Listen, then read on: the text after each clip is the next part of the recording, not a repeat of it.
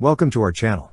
Don't forget to subscribe and put likes, because your support is important for us. And here we go. The latest data on the global arms trade, released by the Stockholm International Peace Research Institute, SIPRI, on March 11, 2024, reveals significant shifts in both imports and exports of major arms. Europe has seen a substantial increase of 94% in its imports of major arms between the periods of 2014 to 2018 and 2019 to 2023, indicating a notable change in its response to global security challenges. This rise is largely attributed to increased sourcing from the United States, which now provides 55% of Europe's arms imports, up from 35% in the previous period. Meanwhile, the United States and France have experienced growth in their arms exports by 17% and 47%, respectively, solidifying their positions in the global market.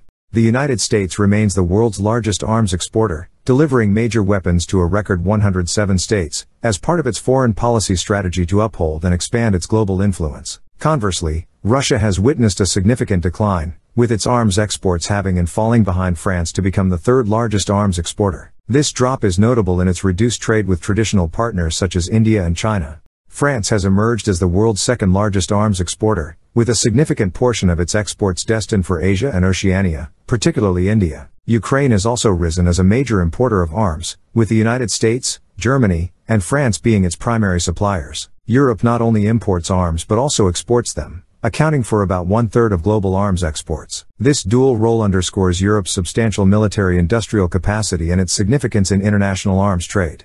In other regions, Asia, Oceania, and the Middle East continue to attract substantial arms imports, with the largest share going to Asia. The United States remains a dominant supplier in these regions, particularly in Asia, where its share of arms imports has increased significantly. The Middle East remains a key destination for arms imports, with countries like Saudi Arabia, Qatar, and Egypt among the top importers. The motivations behind these imports vary, including strategic alliances, technical capabilities, and responses to regional conflicts and tensions. Overall, the global arms trade reflects evolving geopolitical dynamics and ongoing security concerns, with demand driven by a variety of factors including regional conflicts and the desire for military modernization and deterrence. That's all for now. See you later.